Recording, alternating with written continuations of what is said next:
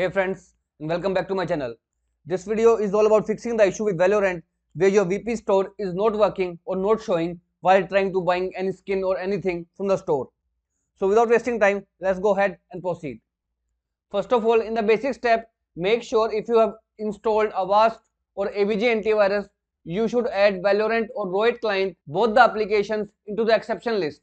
If you do not know, I'll share the link of that particular video so that you can add the exception into the Avast or AVG antivirus. Nextly is right click on the Valorant and choose the option properties over here. Switch to compatibility tab, and here if you have checkmarked the option run this program in compatibility mode, make sure you uncheck this particular option. Hit apply and OK button. Sometimes just unchecking this particular option fix out the issue for you. Else again head over to the compatibility tab and this time click on option change DPI settings. Here you need to check mark the option override high DPI scaling behavior, and from here choose the option application and hit the OK button. Now again hit apply and OK. One by one, make sure you try both the methods in your system to fix out the Valorant VP store not working. If this also failed, I have a very simple tip for you.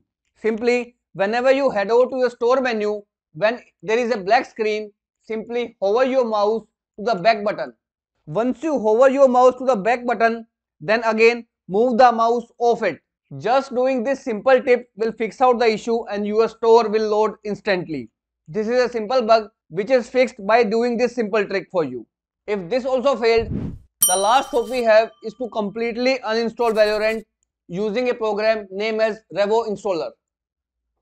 Here is the official website of Revo. You need to click on the option free download.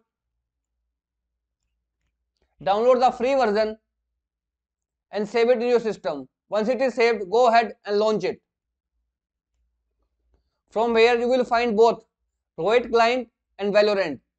Uninstall both the programs one by one by right clicking on the program and choose the option uninstall. Hit the yes button. Once the program is uninstalled, the program will be highlighted with the name of scan. Click on it. It will scan the leftover registries present in your system to completely uninstall the game from your system. These are the registries left. Click on the option delete. Once deleted, close it. Do the same with Valorant also. Once you have done the same, again open up your browser and download the Valorant game again in your system. Click play free. Hit download button. Save the setup file into your system. The size is of around 66 MB.